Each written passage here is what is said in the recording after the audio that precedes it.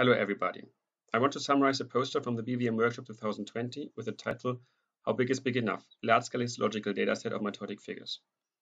On the left side you can see a small image of our poster which you can access through ResearchGate via this QR code. As you all know, deep learning is depending on big data, and we have developed such a big dataset for mitotic figures and histological images of tumors. With our entire dataset we yielded an F1 score of about expert level accuracy, and this was the goal of our research. However, while creating our dataset, we often wondered how big does our dataset actually need to be in order to reach such an accuracy. So once we finished creating our dataset, we tested this question. We trained an algorithm with different sized parts of our training set. First, we gradually reduced the number of whole-site images in training. And you can see that even with 3 whole-site images, the accuracy was already pretty good.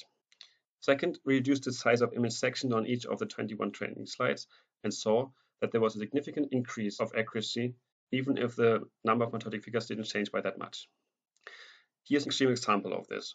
The center image shows a detection of an algorithm that was trained with a small-sized image section. You can see that there are many false positive detections. This is probably due to the fact that the small image sections do not include the entire variability of these images.